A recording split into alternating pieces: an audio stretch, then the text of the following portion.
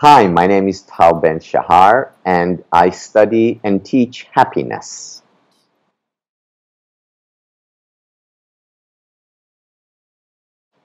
I started to study happiness because of my own unhappiness. I was an undergraduate at Harvard, doing fairly well academically, doing well in sports, okay socially, and yet I was very unhappy. And it didn't make sense to me because when I looked at my life from the outside, things looked great. From the inside, it didn't feel that way. And I decided to look deeper into this field so that I could help myself. And later, as I did, I wanted to share what I'd learned with others.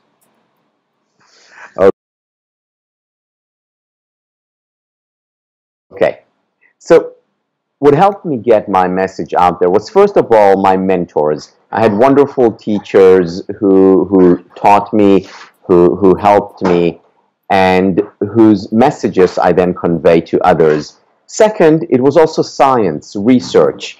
People connect to research, and when I could bring out ideas from the field of happiness studies, ideas that have been researched, these were readily accepted and embraced by the general public.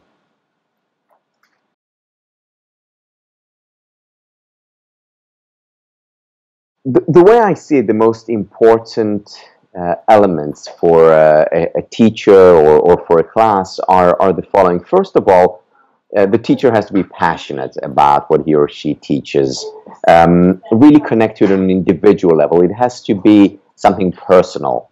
Carl Rogers, the psychologist, said that what is most personal is most general.